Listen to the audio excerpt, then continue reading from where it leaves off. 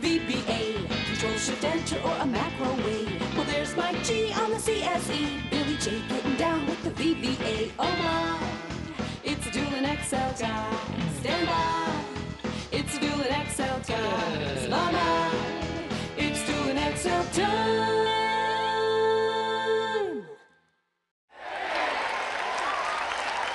Hey, welcome back. It's time for another Dueling Excel podcast. I'm Bill Jelen from Mr. Excel. I'll be joined by Mike Girvin from excelisfun. This is our episode 170. Put an apostrophe before every number.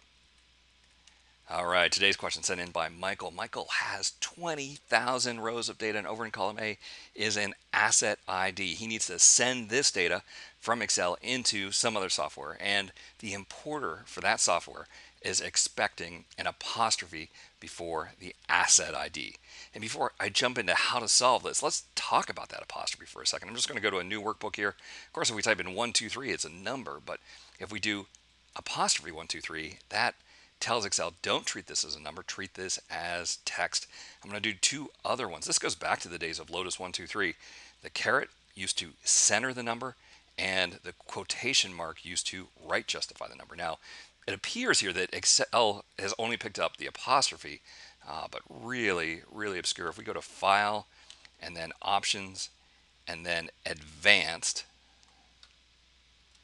and then in Advanced, I'm going to go all the way down to the very bottom, third from the bottom, Transition Navigation Keys, turn that back on for Lotus compatibility. Then the 1, 2, 3, of course, works. Apostrophe 1, 2, 3 still works. Caret 1, 2, 3 also starts to work, and quotation mark 1, 2, 3 will work as well. So that's interesting. Well, it's interesting in kind of the Cliff Clavin kind of way. I don't think anyone would ever turn on the formula evaluation keys just to be able to have a quick way to left or center or right justify. But it makes me wonder when I see Michael's question, if this goes back to the days, if this import software was written back in the days of Lotus 1, 2, 3, when that apostrophe was used to denote a text cell.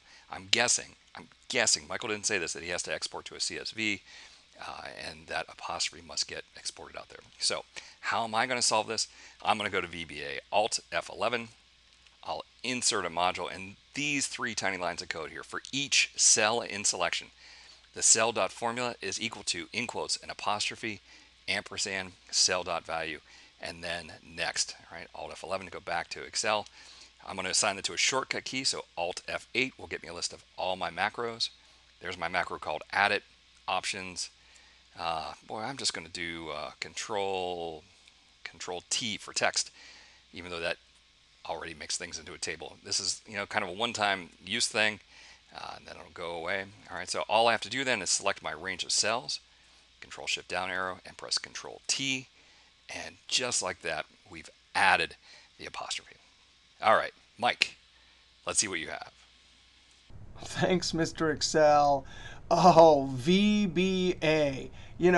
Before Excel 2013, I don't even know how I would have done this without VBA. But watch this, Excel 2013 rocks. I'm going to Alt-I-C to insert a column. Right arrow, Control-C, left arrow, Control-V, down arrow.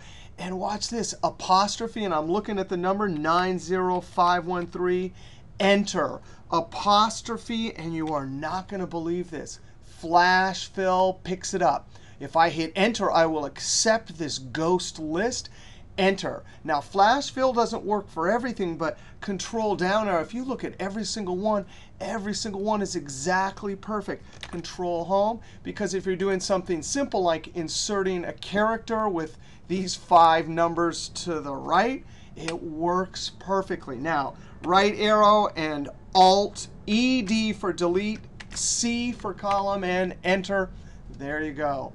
Throw it back to Mr. Excel. Hey, that's brilliant, Mike. Flash Fill. Of course, you have to have a heading up there. The heading can be anything you want, and then any text, and that number 90513.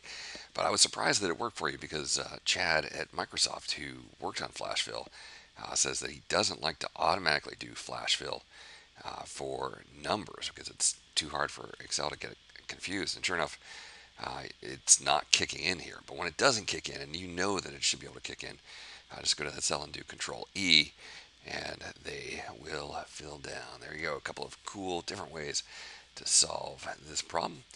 Well, thank everyone for stopping by. We'll see you next time for another Dueling Excel podcast from Mr. Excel and Excel is Fun. It's Dueling Excel time.